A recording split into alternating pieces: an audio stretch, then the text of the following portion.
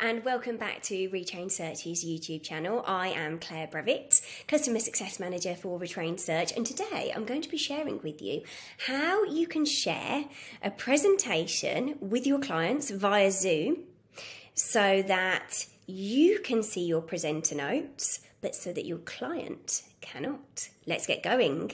So the first thing that you'll want to do before you go into the meeting is go into your Zoom room. Get yourself set up in your Zoom room.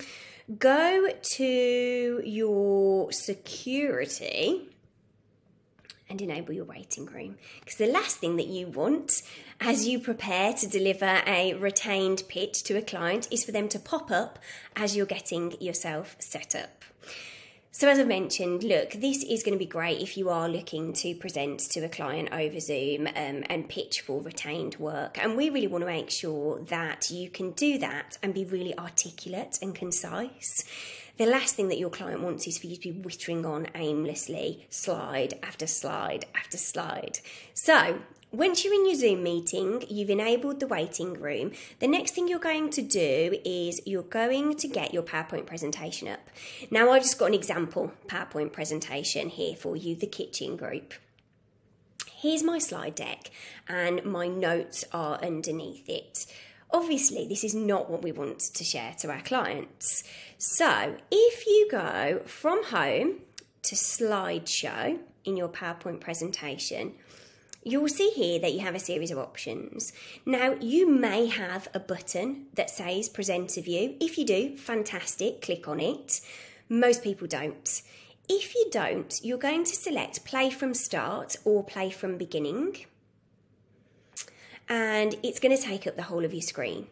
So you'll see at the bottom here, there are a selection of icons. You're going to click on the circle that has 3 dots within it, and you're going to see a further series of options.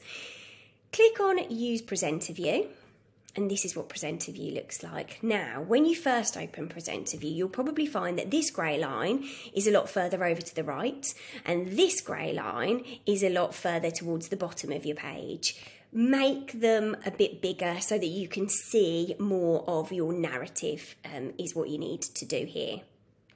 So once you're happy, you've got your slide deck in presenter view, you now need to get back to your Zoom room. But how? It's taking up the whole of your screen. Well, you need to use your keyboard to bring up the menu options on your screen. And the way that you do that, if you're on a Windows computer, hold down the Alt key and use your Tab button to move through the menu. Or if, like me, you're on a Mac, hold down the Command key and use your Tab button to go through everything that you've got open on your computer. Once you land back on your Zoom room, let go of everything and it will bring you back into your Zoom meeting.